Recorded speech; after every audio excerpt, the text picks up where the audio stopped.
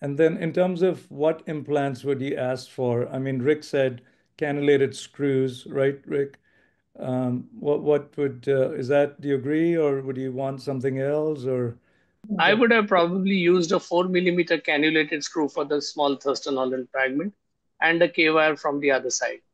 So a hybrid fixation just to get the metaphyseal compression right. The reduction looks perfect and the wires crossing above, which is pretty good.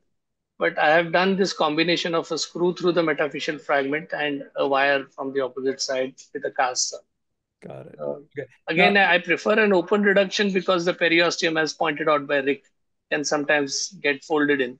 so would you not even try a closed reduction, Sandeep, and just go I ahead? would, but what? No, I would, but if the distal fragment is flexed because the gastroc is attached there, and I feel there's a widening of the joints, the facial gap, then I would have a very low threshold to open it and pull that periosteum out.